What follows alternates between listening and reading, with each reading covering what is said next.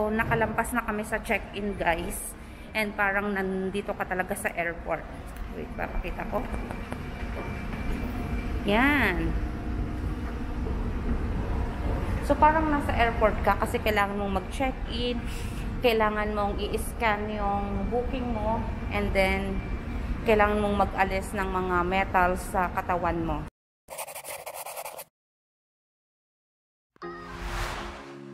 First destination natin is Grand Mosque since malapit lang to sa Ritz-Carlton Hotel na pinuntahan namin.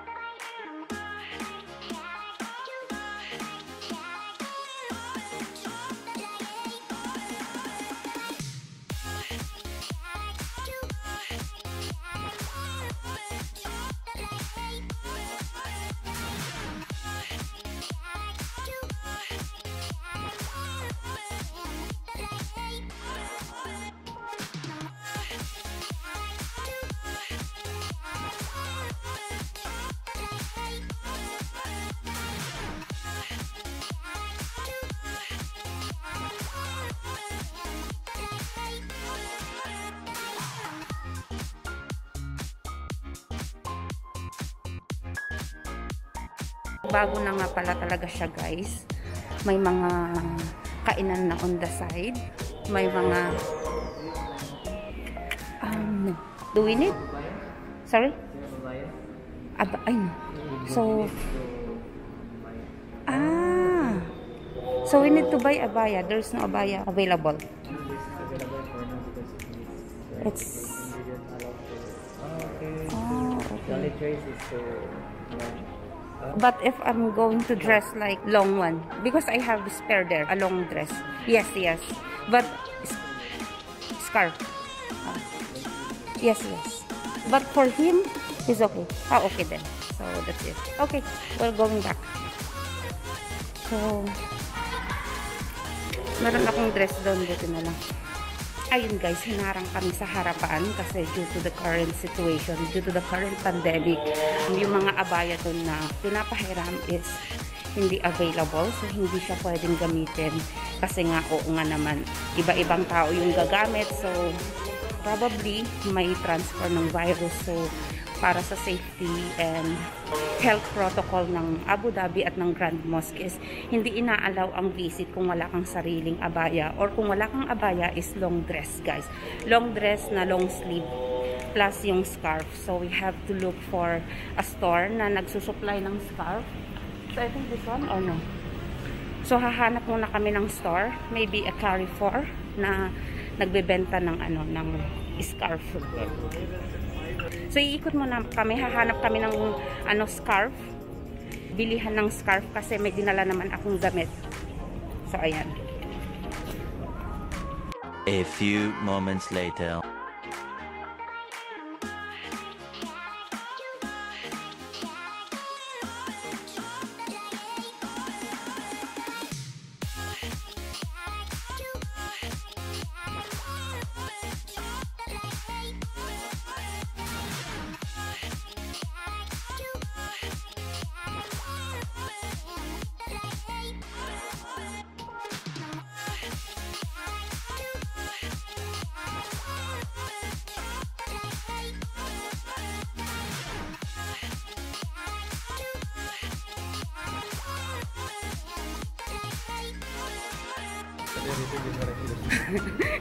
Siguro nagulat sa akin yung nagbabantay na guard. I prepared ako, guys. Hindi lang hindi lang simpleng abaya. Ano pa to? Pang fashion na damit. So, pero baka sabihin niya, ma'am, hindi po pwede ang polo. Oo, kailangan black. Kailangan black. Oh my god. Paano pag ganun, guys? Bili tayo ng Jobus. Jubosan natin. So, here we are. Papasok na tayo.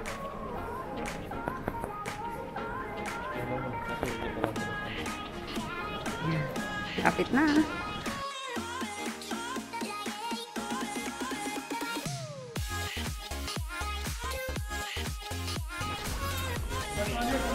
Ayan guys, tapos na kami nag-booking. So, kailangan pala ng online booking pag pupunta ka dito. Papakita ko dito sa inyo yung site kung saan kayo mag-book or just visit yung Grand Mosque site. At kailangan yung magsuot ng abaya. Have your own abaya or long dress na covered ang hands at saka feet. And then, kailangan yung magkaroon ng scarf sa head. So, ayun, papasok na kami and I will update you inside. Bye! A few moments later. Ayan guys. Covered na tayo. And pasok na kami sa loob.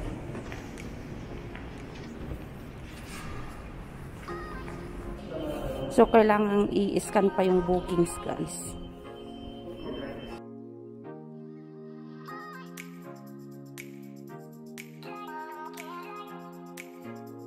So, nakalampas na kami sa check-in guys. And parang nandito ka talaga sa airport. Wait, papakita ko. Yan. So, parang nasa airport ka kasi kailangan mong mag-check-in. Kailangan mong i-scan yung booking mo. And then, kailangan mong mag-alis ng mga metals sa katawan mo. So, lahat ng procedure na nangyayari sa airport is in-implement dito sa Grand Mosque. So, napakaganda naman. So, it's for safety purposes. And, napakagandang tingnan, napakaayos tingnan, at saka napaka-safety niyang tingnan. So, I've said when you are planning to visit mosque, guys, have your abaya with you, have your scarf with you, and then have your camera with you, syempre. Although, hindi pwede ang mag-take ng pictures or video with anyone around you. So, yun ang isang hindi pwede dito. So, in case may mga taong nakikita, you have to avoid them, you have to blur them, and you have to, as much as possible, film ng ikaw lang or yung partner mo lang yung kasama mo. So, do not include other people kasi it's for privacy purposes naman.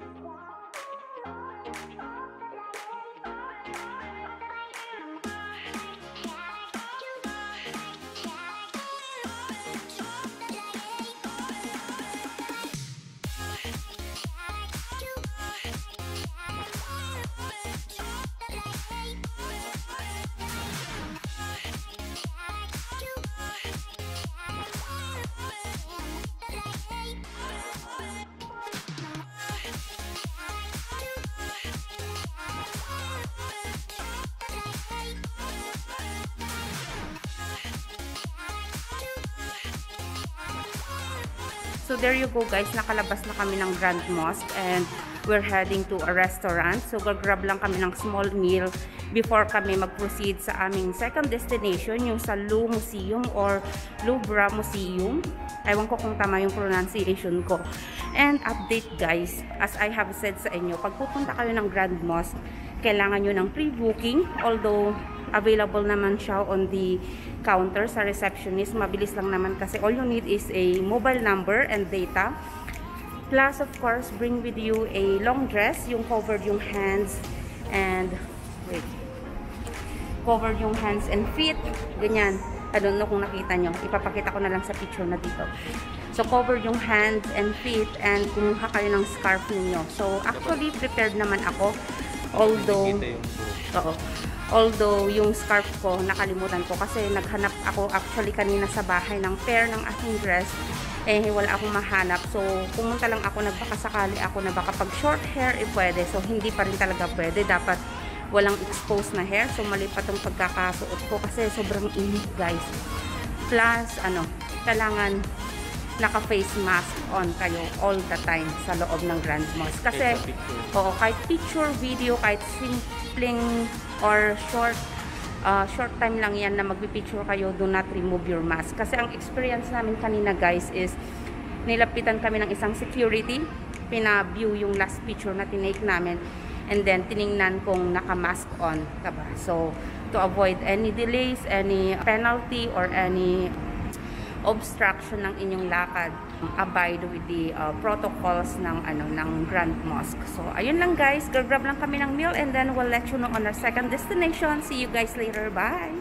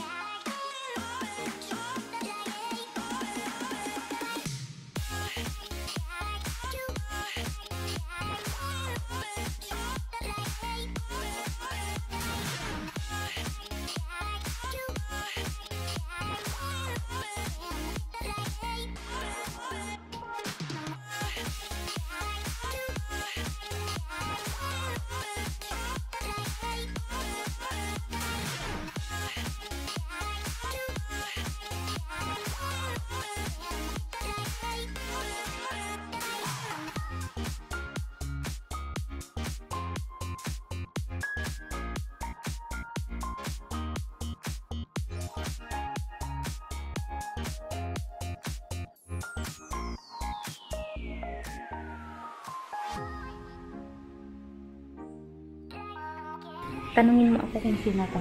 Sino yan? Hindi mo pa ako pakita mo. Sino to guys? The orator. Si? Orator. Sino yun? Basta the orator nga. The creator? Orator.